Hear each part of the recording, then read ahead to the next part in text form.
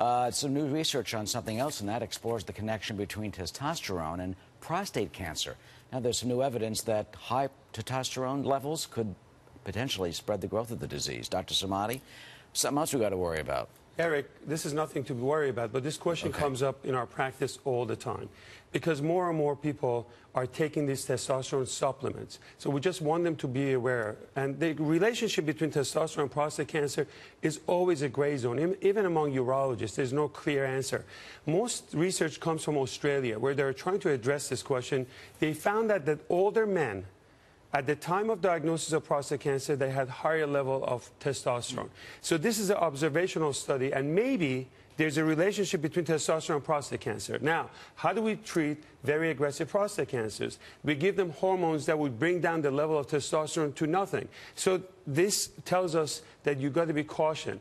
Now, doctors, they're very fast in giving these testosterone to patients. We have talked without testing them to see their levels? Exactly right. So anytime they see someone that they have male menopausal symptoms, we've talked about this. Men that are gaining weight, they have low libido, they have low sexual function, they don't want to do anything, they have no interest. They say, maybe your testosterone is low. The answer is, check your testosterone twice early in the morning, around 6 to 7. That's the peak of testosterone.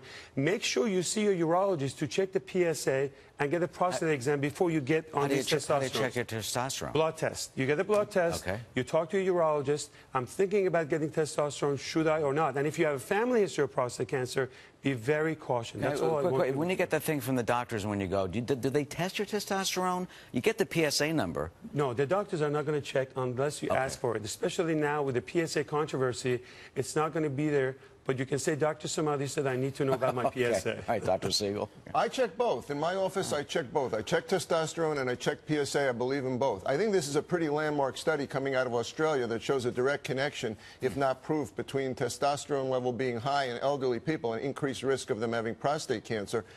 I tried to get Dr. Zoe Hyde, who was the author of the study, didn't get back to me, but they quoted another prostate expert on this, I found, Dr. David Samadi. And he basically thinks there's an important connection here, as he just told you, but that it's not yet proof. But here's the point.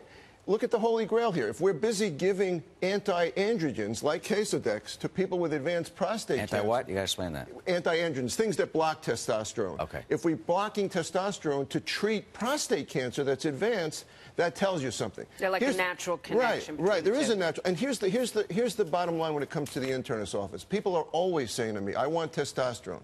I want to lose weight. I want more energy. I want my libido back. These are really legitimate issues. And I will send people like that to urologists like Dr. Samadi. But the bottom line is, as I said in the first segment, nothing's free in medicine. Be careful what you wish for, because we don't know for sure, but there may be a risk from giving that testosterone. All right, so test your testosterone and look at your PSA. Great. Right.